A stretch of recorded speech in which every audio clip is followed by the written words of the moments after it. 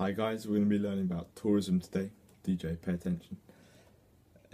What is extreme tourism? Extreme tourism involves dangerous landscapes, often with a difficult climate, and remote places that are sparsely settled or not occupied at all. Increasing numbers of tourists are attracted to extreme environments where they can take part in adventurous activities such as rock climbing, paragliding, and whitewater rafting.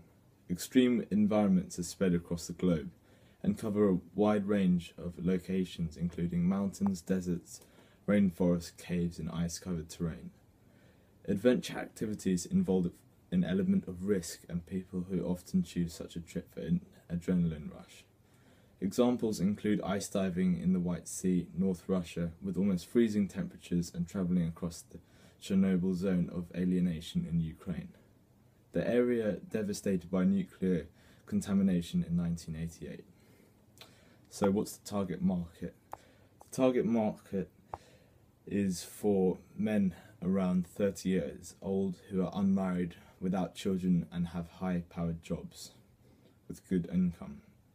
That's because the trip's extremely expensive.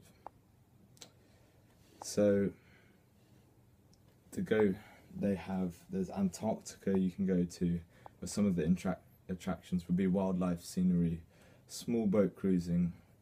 That's included with an aircraft flight. So I'm going to show you some images of extreme tourism. Sorry about that IT, I'm not that advanced with that, so just have to do it off that.